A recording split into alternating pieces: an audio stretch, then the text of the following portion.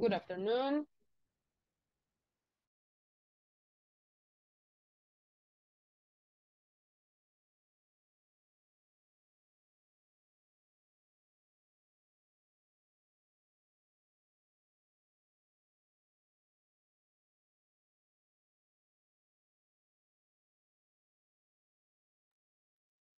Okay, we are going to start with another session. This is the second session of this week, number 3. So we are going to begin to learn the new topic that we are going to develop today, but we are going to wait a little bit for the others to come to the meeting. So we are going to wait like 1 or 2 minutes for the others to come.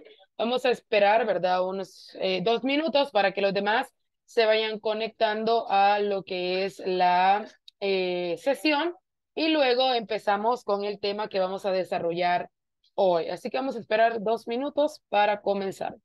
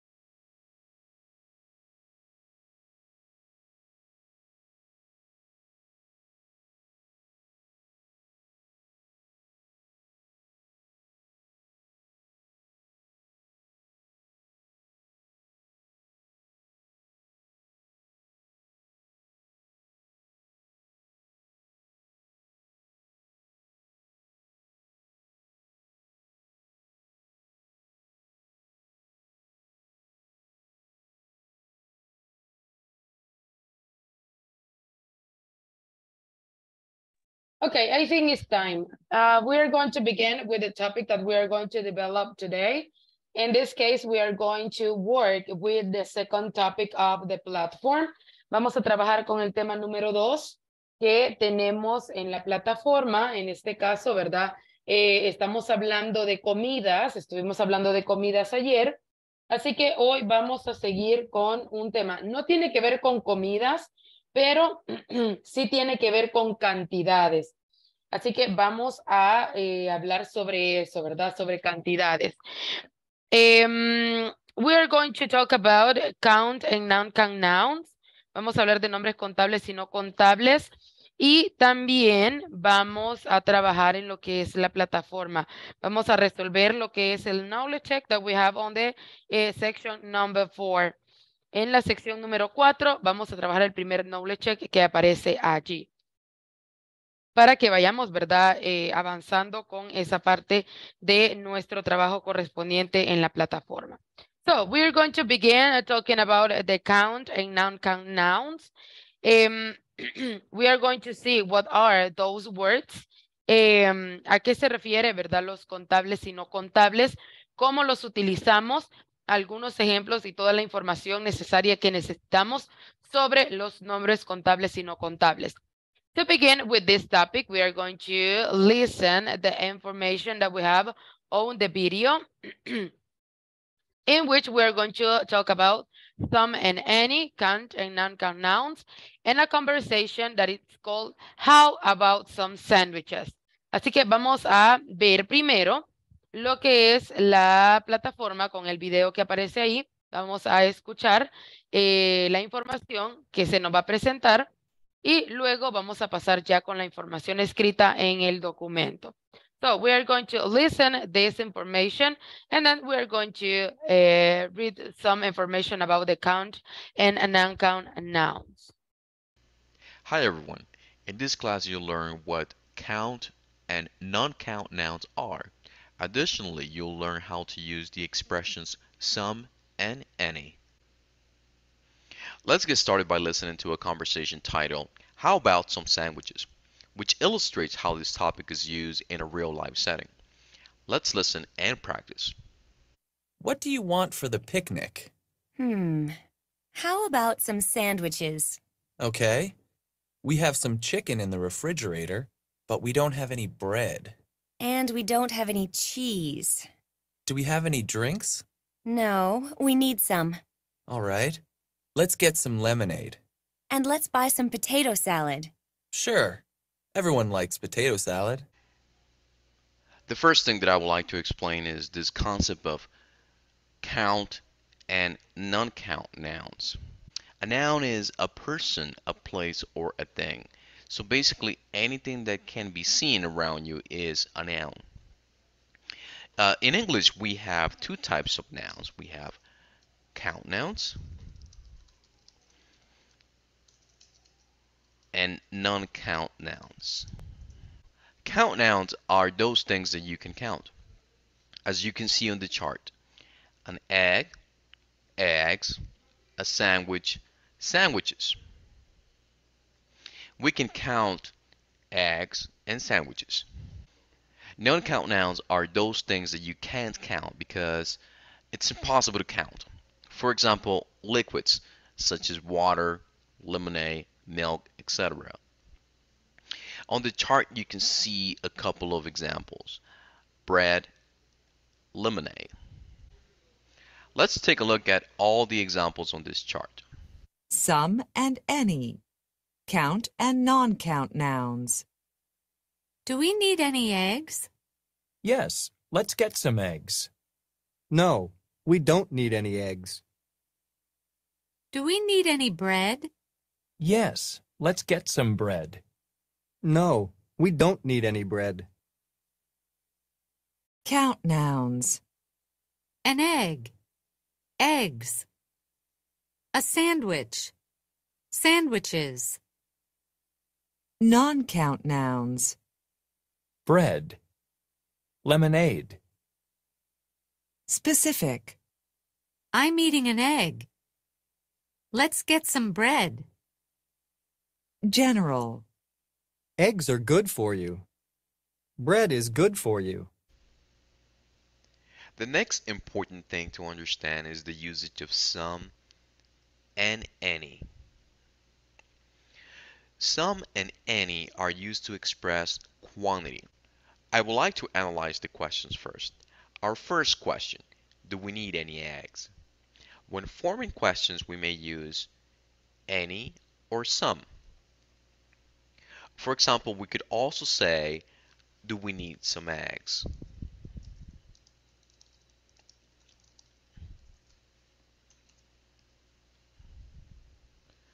Our next question, do we need any bread? We could also say, do we need some bread?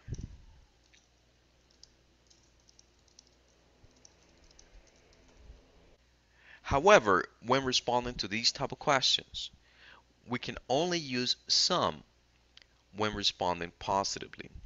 In our example, we can see how the question, do we need any eggs, is answered by saying, yes, let's get some eggs.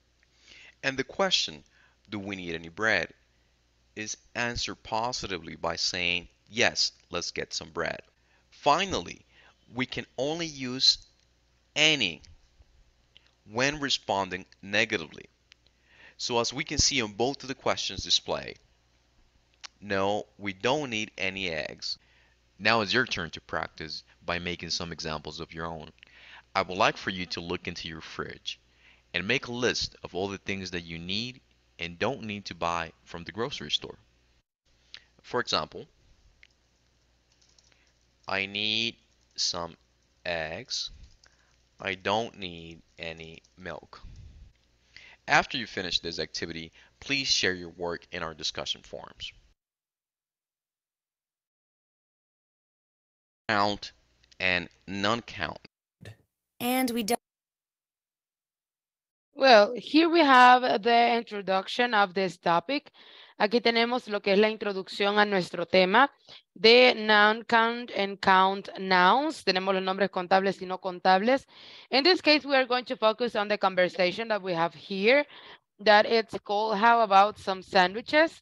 ¿Qué tal algunos sándwich? O algunos emparedados, ¿verdad? We have two people that is talking. In this case, we have Adam and Amanda. And in this case, we have, what do you want for the picnic? ¿Qué quieres para el picnic? o qué necesitas para el picnic. How about some sandwiches? ¿Qué tal algunos sándwiches? Oh, we have some chicken in the refrigerator, but we don't have any bread. Tenemos algo de pollo en la refrigeradora, pero no tenemos ningún pan. And we don't have any cheese, y tampoco tenemos queso. Do we have any drinks? Tenemos algunas bebidas. Y luego responde, no, we need some. Necesitamos algunas, ya que no tienen sus bebidas. Then it says, all right, let's get some lemonade. Muy bien, vamos a conseguir limonada. And let's buy some potato salad. Y vamos a comprar algo de ensalada de papa. Sure, everyone likes potato salad. Muy bien, a muchas personas o a casi todos les gusta la ensalada de papas. So in this case, you can see in the next explanation, the use of some and the use of any. In this case, when you are like, let me see if I can, yes. In this case, when you have the count nouns, cuando tenemos nombres contables es cuando vamos a utilizar, ¿verdad? Lo que es some. Cuando tenemos nombres no contables, vamos a utilizar any. But in this case, we are going to go to the document in which we are going to explain more about the use of the count and non-count nouns. So give me a second and I'm going to show you the information that I have for you about the count and non-count nouns.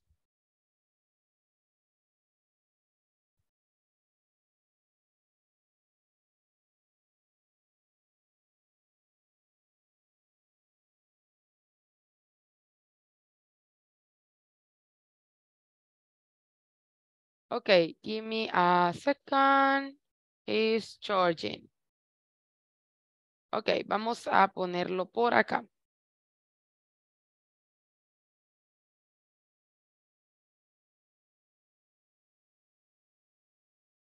So,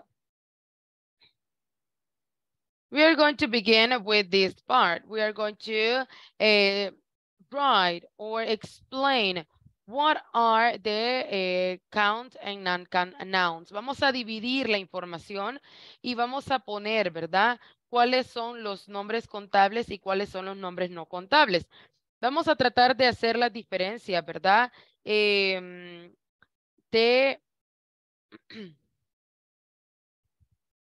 Vamos a tratar de hacer las diferencias entre cuáles son los nombres contables y los no contables para que así nosotros tengamos como un poco más de, podemos decirle detalle, ¿verdad? De cuáles son los usos que se le va a dar a cada una de esas palabras y también para que sepamos con qué tipo de palabra vamos a estar utilizando las count and non-count nouns. Algunos ejemplos, ¿verdad? De estos nombres.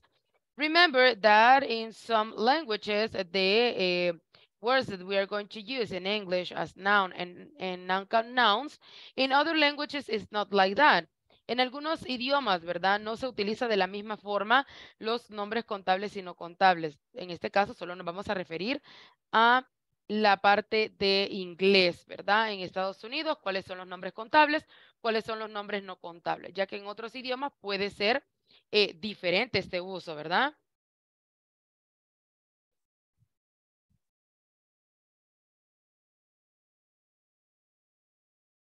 Ok, vamos a ver. Primero, vamos a comenzar con los nombres contables. We have a question. What is a count noun? ¿Qué es un nombre contable? Okay, in this case, we said a count noun can be separated into individual units and counted. They usually have both a singular and a plural form. Most English words or most English nouns are count nouns.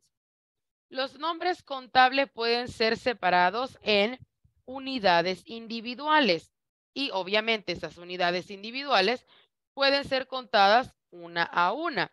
Usualmente tienen dos formas, la singular y la plural. En inglés, muchas de estas palabras, muchos de estos nombres son nombres contables.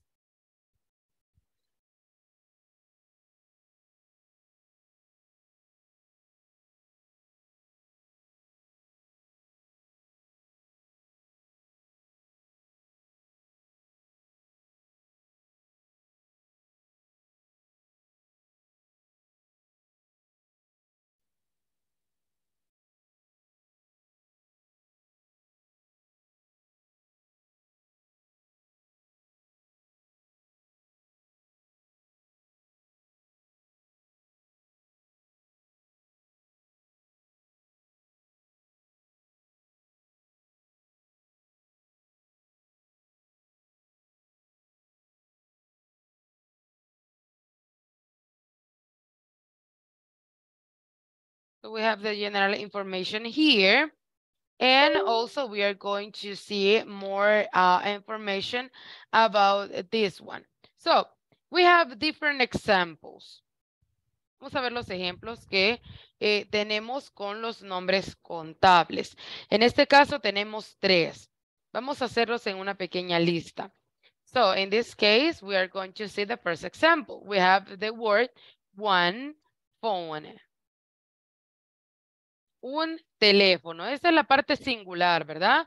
One phone, and then we have the plural one. 2 phones. Un teléfono, 2 teléfonos. One dog, and then we have 2 dogs. Then we have one shirt. One shirt. 2 shirts. Una camisa, 2 camisas. En este caso estamos hablando, ¿verdad? De esas cosas que nosotros podemos contar, ¿verdad? Fácilmente, que puede que vengan en una sola presentación, tal vez, y nosotros podemos dividirlos. Y ya divididos también podemos contarlos. Y así, obviamente, esos son los nombres contables, ¿verdad? Que se pueden separar en unidades y ponerlos así uno por uno e irlos contando uno por uno. A few countable nouns only have a plural form in English. Hay algunas palabras o algunos nombres contables en inglés que ya vienen en una forma plural. Su nombre ya está escrito en plural, así que de esa manera, pues, simplemente va a ser el nombre, ¿verdad?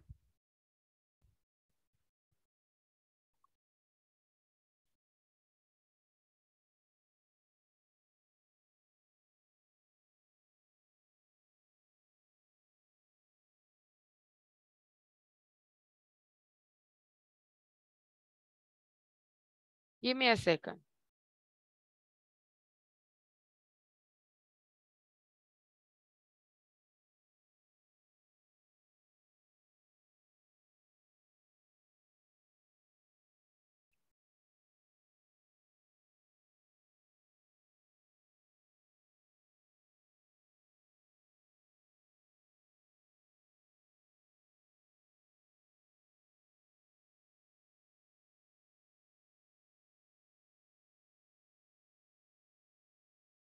Okay. So, some words are in plural. Let's see. Ya vienen en forma plural, ¿verdad? Vamos a ver algunos ejemplos de esas palabras que ya están, ¿verdad? En su forma plural.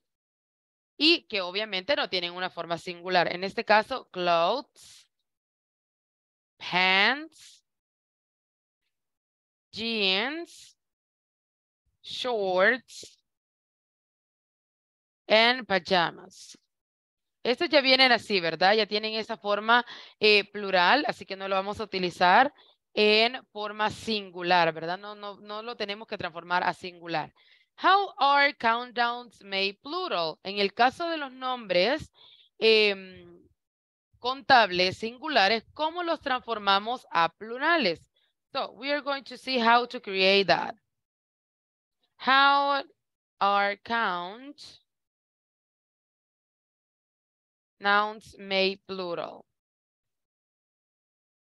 ¿Cómo se hacen plurales?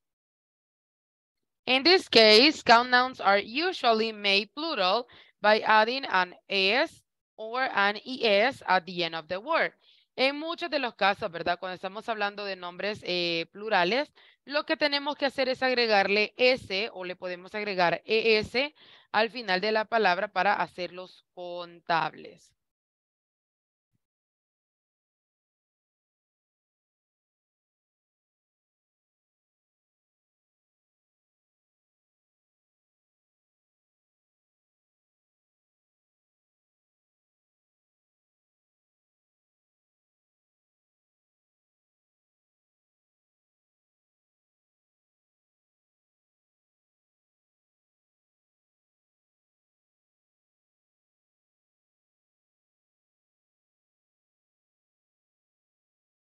We have here some examples. Let's see some examples of making the count nouns plural.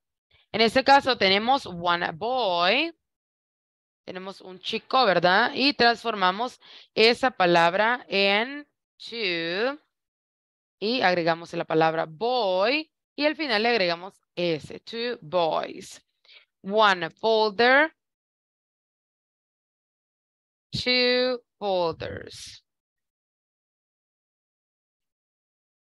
One box. Two boxes. One church. Two churches.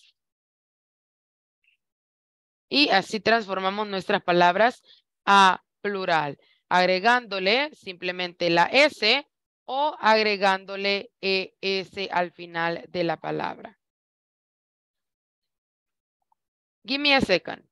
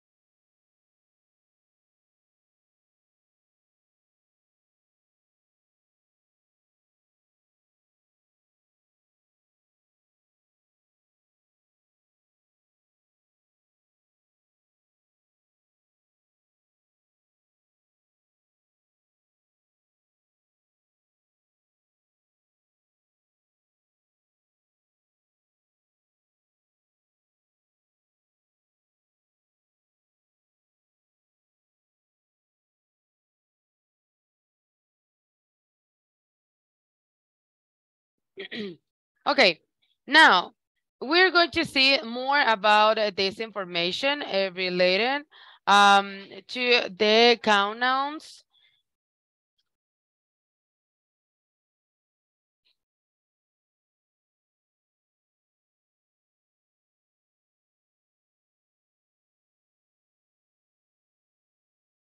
So we're going to continue.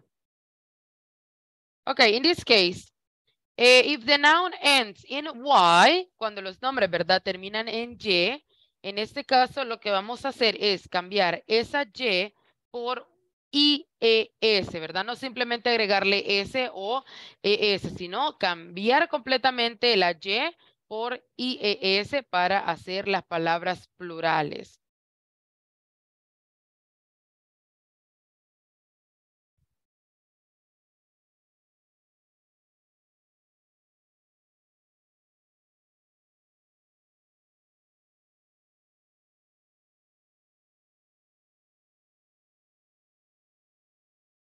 Aquí tenemos ejemplos de cómo vamos a transformar esas palabras, ¿verdad?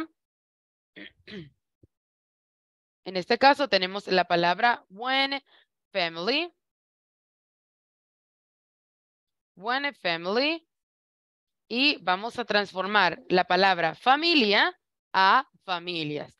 En este caso ponemos two families. Y lo cambiamos. Le quitamos la Y y lo cambiamos a IES. One party. Y lo cambiamos a two parties. Like this. However, if a vowel precedes the Y, we are going to add just the S to make it plural. Si en el caso de que estas palabras que llevan Y, antes de la Y vaya una vocal, ahí sí no le vamos a cambiar, ¿verdad? La Y por una IES, sino que simplemente le vamos a agregar S, pero solo aquellas que lleven una vocal antes de la Y.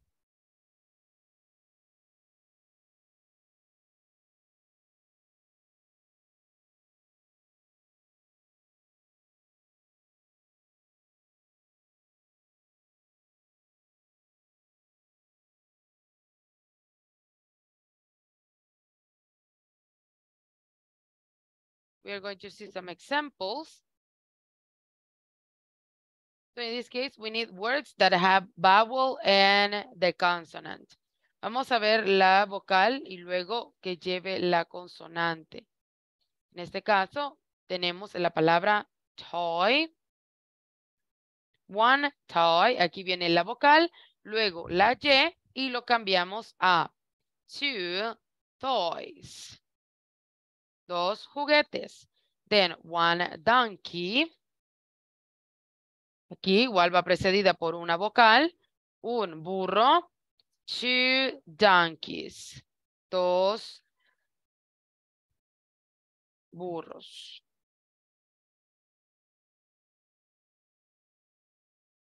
If the noun ends in O, si nuestra palabra termina en una O,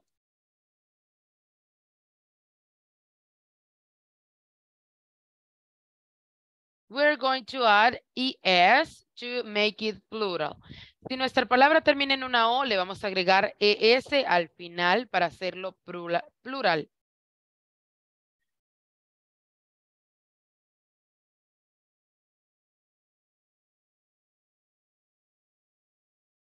And we have the examples.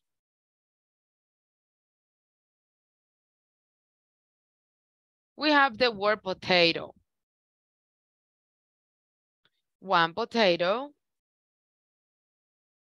Y lo vamos a hacer plural. Two potato.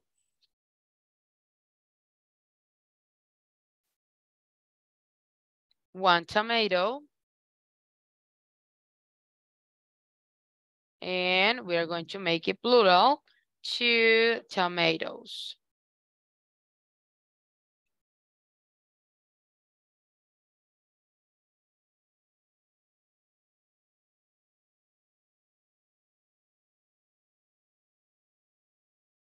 Like this.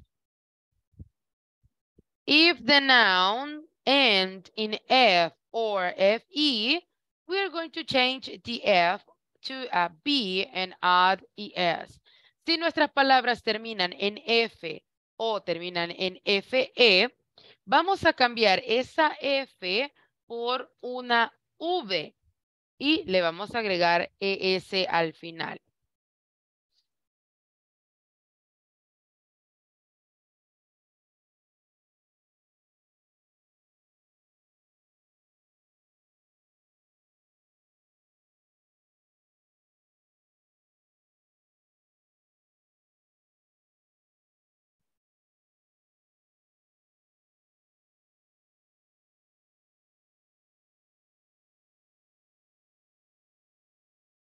Y tenemos nuestros ejemplos.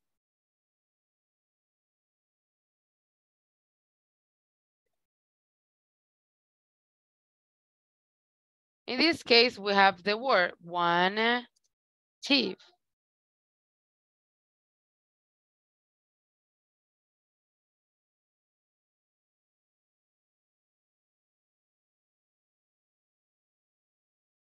One thief y lo vamos a convertir en two thieves. Like this. Ahí cambiamos, ¿verdad? La F por la V. One hoof. 2 hooves.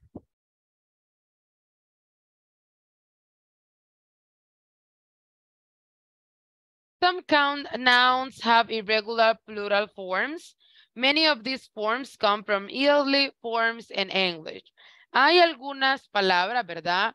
En inglés que tienen una forma irregular, así como vemos con algunos verbos, ¿verdad? Que hay verbos que vienen en forma regular y en forma irregular. En este caso también los nombres, ¿verdad? Tienen una forma irregular en plural. Así como estas palabras que vamos a ver a continuación, que tienen una forma irregular en su forma plural, ¿verdad? Pero esto es más que todo, viene de transiciones anteriores, ¿verdad? Del idioma.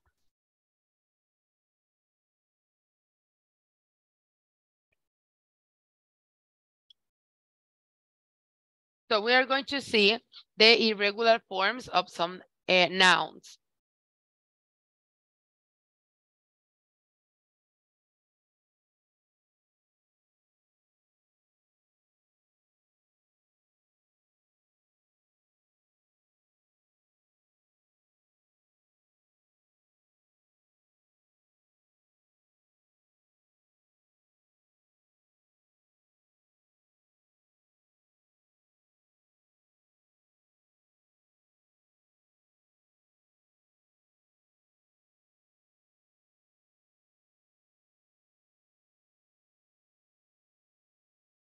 Y tenemos aquí algunos ejemplos de estas formas irregulares.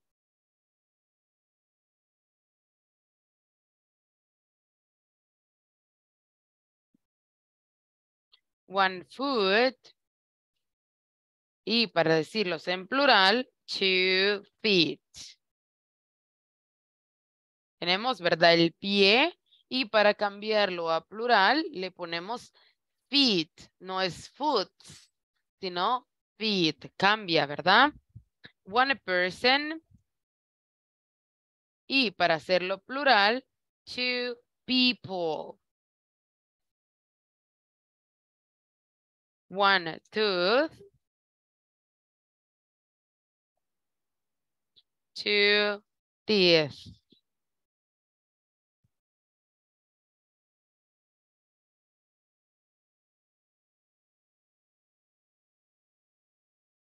One criterion. 2 criteria.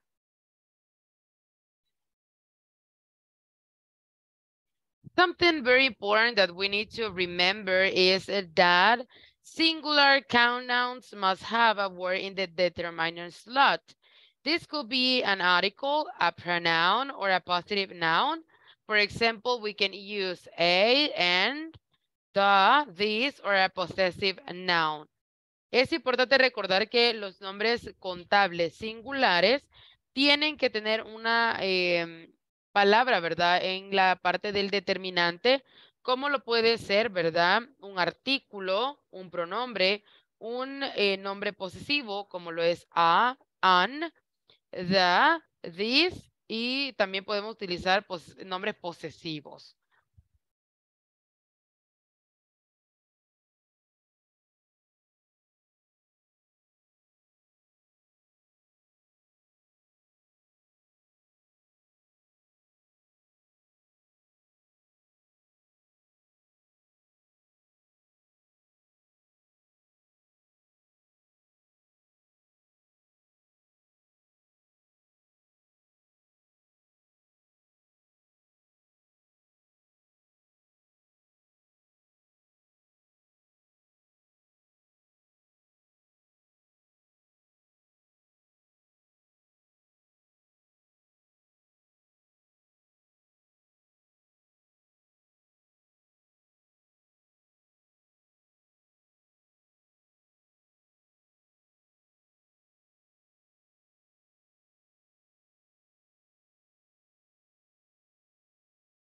Okay, now we're going to see the non-count nouns. Ahora vamos a ver los nombres no contables. Ya vimos varias cosas acerca de los nombres contables. Ahora vamos a ver los nombres no contables. In this case, what is a non-count noun?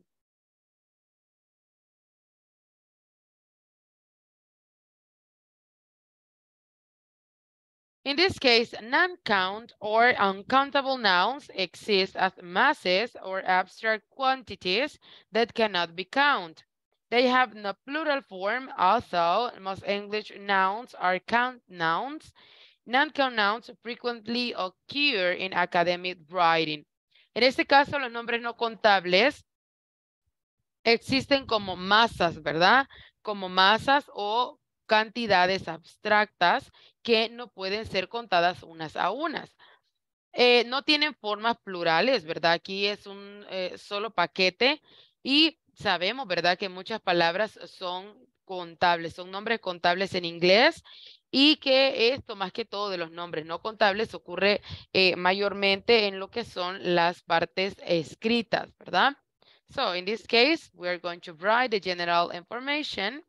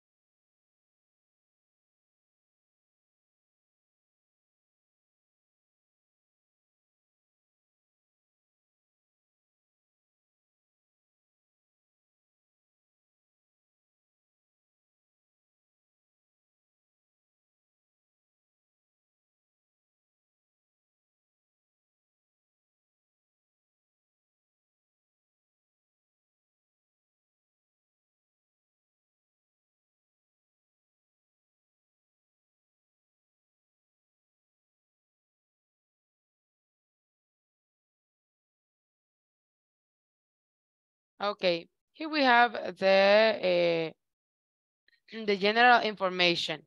Now, we are going to see some categories. En este caso tenemos categorías para estos nombres no contables. Vamos a empezar con el número 1. In this case, we have a mass, una masa. En este caso no estamos hablando de una masa con la que podemos nosotros hacer una tortilla, sino una masa de energía, podemos llamarla, una masa de trabajo, algo que no pueda ser dividido y contado uno por uno. En este caso tenemos la palabra work. El trabajo no lo podemos contar uno por uno. Equipment, homework, money, transportation, clothing, luggage, jewelry, and traffic. En este caso, ustedes pueden decir, pero yo puedo contar el dinero. Yes, of course, you can count the money. Ustedes pueden contar, ¿verdad? ¿Cuántos billetes tienen? Ustedes pueden contar cuántas monedas tienen, pero en realidad cuando estamos hablando de una cantidad exacta de dinero, pues ahí sí entra, ¿verdad? El non-count noun. Nosotros podemos contar lo físico, ¿verdad? Del papel, las monedas, pero las cantidades ya no entran en nombres contables. Then we have a natural substance, una sustancia natural.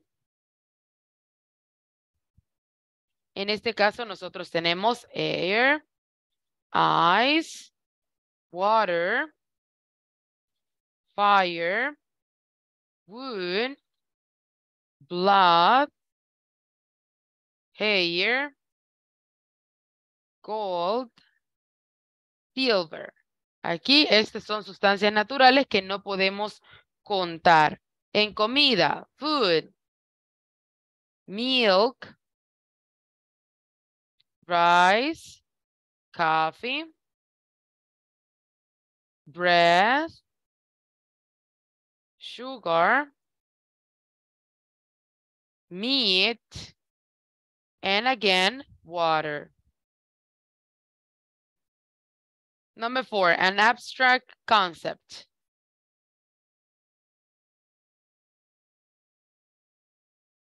Un concepto abstracto. In this case, we have advice. No podemos, ¿verdad?, contar los consejos. Happiness, la felicidad.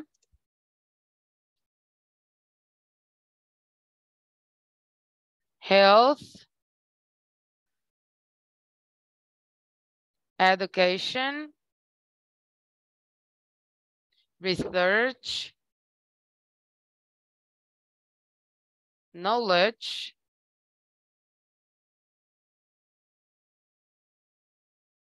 Information. And time.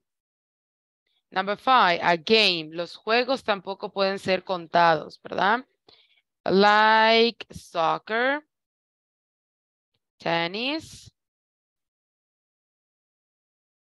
basketball, hockey, football, chess, and checkers.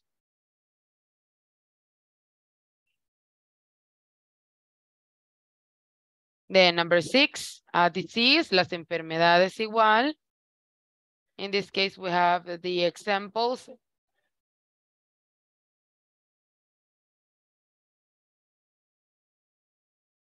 Polio, influenza, malaria, hypothyroidism,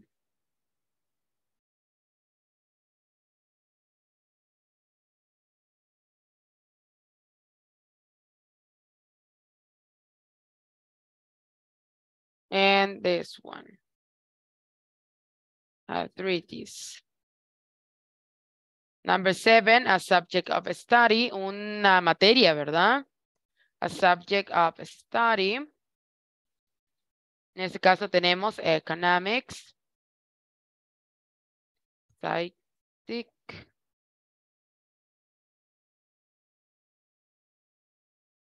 astronomy, and biology. And the last one, número 8, a language, un idioma. And we have Arabic, Chinese, Spanish, and English. Ahora tenemos palabras que las vamos a utilizar específicamente con lo que son estos count and non-count nouns, que se les conoce como quantity words. Son palabras para referirse a cantidades. Vamos a ver cuáles son esas palabras y con qué tipo de nombres lo vamos a utilizar, ¿verdad? Si los nombres contables o con los nombres no contables. Entonces, tenemos aquí the quantity words. Y en este caso es para agregar información acerca del número o cantidad del nombre, ¿verdad? They are used to add information about the number or amount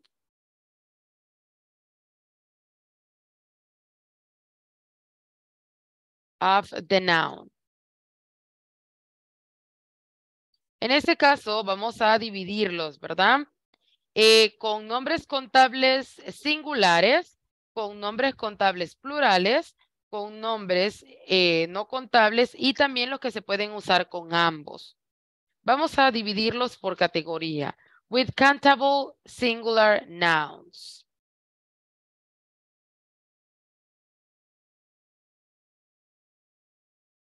For example, computer, pen, crayon.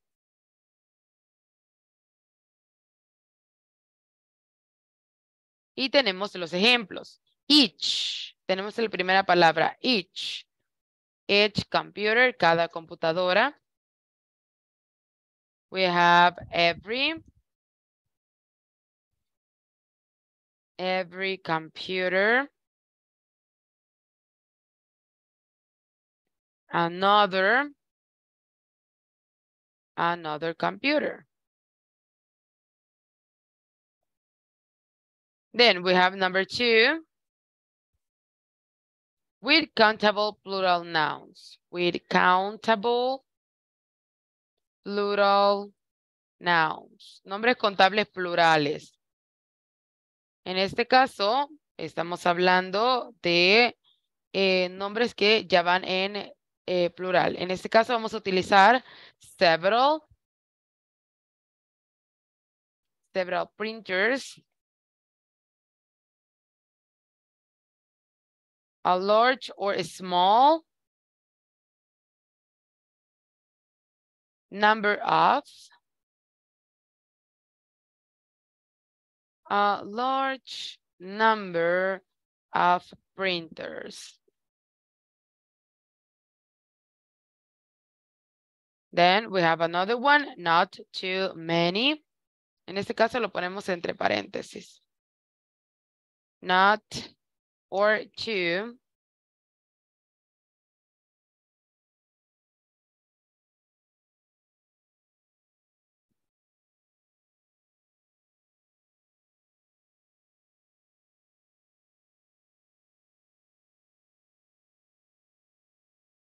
Not,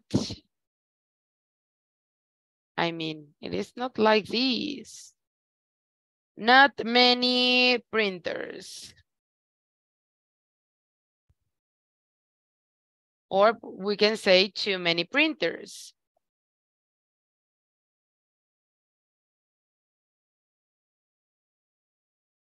Then we have the word a few.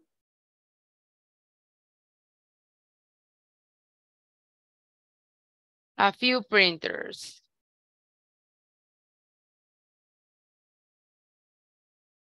Very few.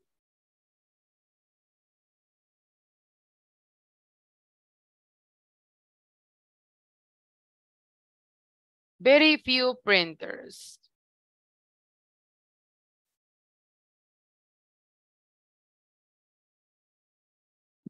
Ahora, con nombres no contables, vamos a utilizar las siguientes expresiones. A great deal of.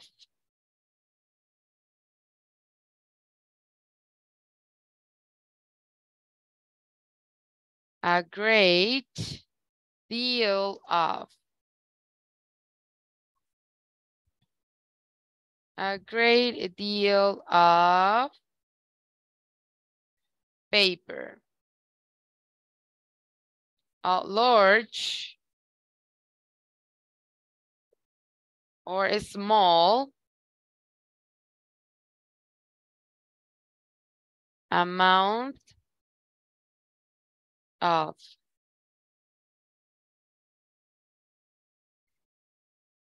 A large amount of paper.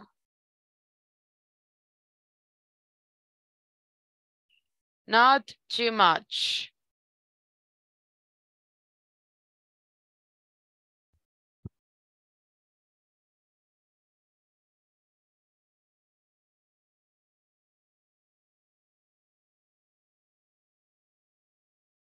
Not much paper.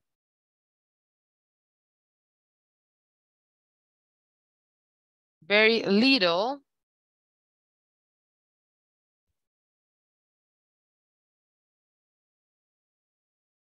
Very little paper. Very little paper. Less paper.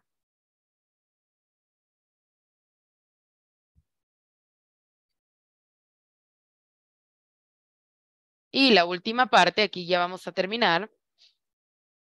With countable plural nouns and with uncountable nouns. Estas son expresiones que podemos utilizar con nombres plurales contables y con nombres no contables. Estos son como para ambos.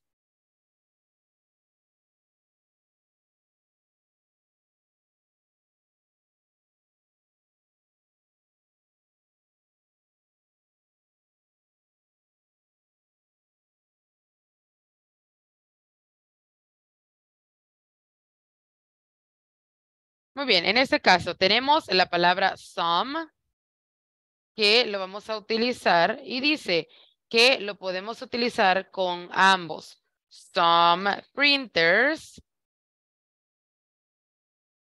Y también podemos utilizarlo. Let me see. Like this. Some ink. Any printers. Any printers. Or any ink. A lot of. A lot of printers.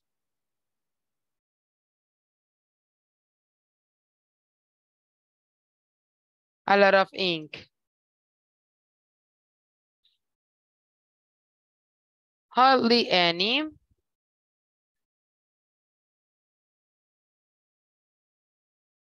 Hardly any printers.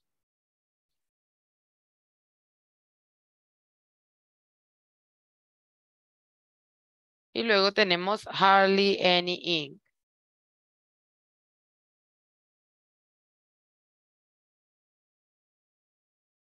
No. No printers. No ink. None of.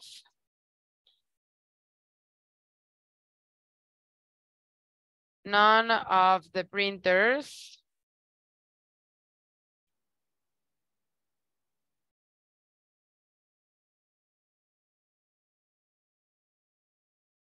None of the ink.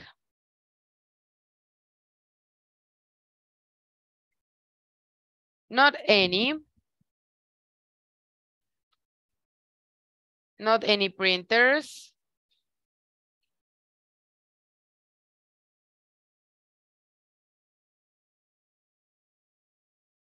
Not any ink. And the last one, other. Other printers. Other ink. Y ahí está, ¿verdad? Las expresiones que podemos utilizar tanto con los nombres contables como los nombres no contables. Así que ahí tenemos nosotros en nuestra, en el documento, ¿verdad? La lista de palabras que vamos a utilizar para los nombres contables y no contables. Ahora, vamos a irnos a la última parte porque ya es casi la hora. Tenemos aproximadamente 6 minutos. Vamos a el primer knowledge check de la sección 4. So we are going to see the knowledge check 4.4 and we are going to complete this activity. So in this case, we are just going to add the words some and any because we are going to complete the sentences. Así que vamos a hacer la parte 4.4 de la plataforma y vamos a completar agregándole las palabras some or any a las frases que están ahí. Entonces, aquí tenemos todas las oraciones en la pantalla. Les voy a dar unos 4 minutos para que revisen, ¿verdad? Las oraciones. Luego me dan las respuestas, las vamos colocando y las chequeamos para ver si están correctas o no. Así que tienen 4 minutos para poder darme su respuesta.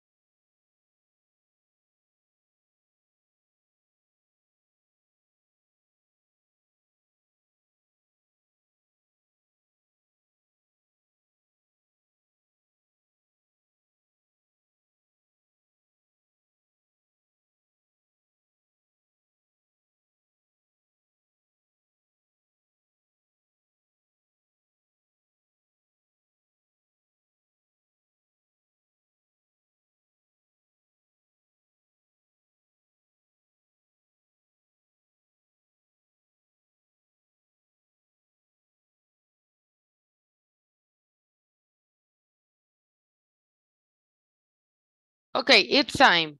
Vamos a dar las respuestas para estas oraciones. Well, we have the first one. Tenemos la primera. Well, we have a lot of potato. Let's make any or some. Some. Okay, some. Okay, do we have any or some mayonnaise? Any. Any, okay. No, we need to buy any or some. Some. Okay. We need any or some onions too. Some. Okay, very good. Oh, I don't want any some onions. I hate onions. Any. Okay. Then let's get some or any celery. Some. Some. No, I don't want any or some celery in my potato salad. Any. Okay, very good. But let's put some or any apples in it. Some. Some. Okay. Thank you for your participation. Ok, vamos a darle las respuestas a estos, ¿verdad? Vamos a ver. Ok, very good. All of them are correct. Todas ellas están correctas. Number 1, some. Number 2, any. Number 3, some again. Number 4, some. Number 5, any. Number 6, some. Number 7, any. And number 8, some. Very good. Okay, let's end the meeting right now. We are going to see each other on the session number 3. We are going to see each other tomorrow. Have a really good day and see you tomorrow.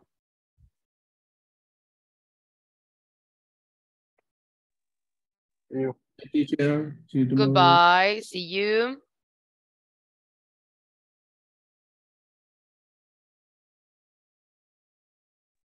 Bye-bye. Bye-bye.